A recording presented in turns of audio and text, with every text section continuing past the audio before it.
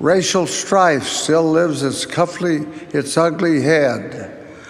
I am advised that even right here among us there is some of this. I cannot understand how it can be. It seemed to me that we all rejoiced in the 1978 revelation given President Kimball. I was there in the temple at the time that happened. There was no doubt in my mind or in the minds of my associates that what was revealed was the mind and the will of the Lord.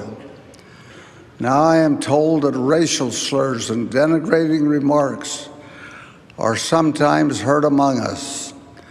I remind you that no man who makes disparaging remarks concerning those of another race can consider himself a true disciple of Christ, nor can he consider himself to be in harmony with the teachings of the Church of Christ.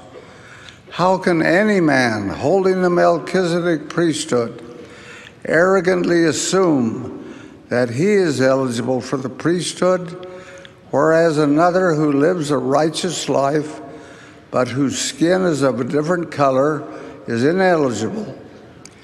Throughout my service as a member of the First Presidency, I have recognized and spoke a number of times on the diversity we see in our society. It is all about us, and we must make an effort to accommodate that diversity. Let us all recognize that each of us is a son or daughter of our Father in heaven who loves all of his children. Brethren, there is no basis for racial hatred among the priesthood of this church. If any within the sound of my voice is inclined to indulge in this, then let him go before the Lord and ask for forgiveness and be no more involved in such.